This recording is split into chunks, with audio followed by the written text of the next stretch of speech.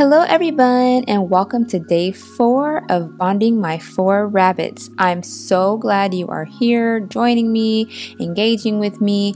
Welcome to all of our new Bun family members, and welcome back to those who have been on this journey with me. So if you have not watched day 1 through 3, I will go ahead and have the link cards above on the screen. And if you have not, go ahead and subscribe to our channel and join the Bun family. So today's video, I am basically doing a cleanup day. I decided to take down the gate and really get down and clean up all their mess because we know rabbits are messy. And I noticed that there isn't a lot of chasing, there isn't a lot of biting, there's absolutely no fighting. Yay for the milestone, no fighting. I started a routine to let them play together at 8:30 every morning, and I really think that helped them pretty much know by the time I get up and I'm ready that they will be eating and then they will be playing together or, trying to work their bond. So this is one of the different things that I have done since day 1 to day 3. It made that routine. And also, I just want to thank those who are giving tips down in the comments. You are not only helping me, but you're helping other people who are planning to bond their rabbits. So if you have any pro tips or anything you want to share with everybody in this community and who's watching this video, who will need help, please feel free to make any tips in the comments down below. If you have any questions, please write those in the comments down below. And I and anybody else in our Bun family community will be more than happy to help you to the best of our ability. Since today's video does have cleaning content, I went ahead and time-lapsed the entire video. So go ahead and grab a snack and a drink and enjoy this satisfying cleaning video, and also watch bunnies run around really fast on your screen.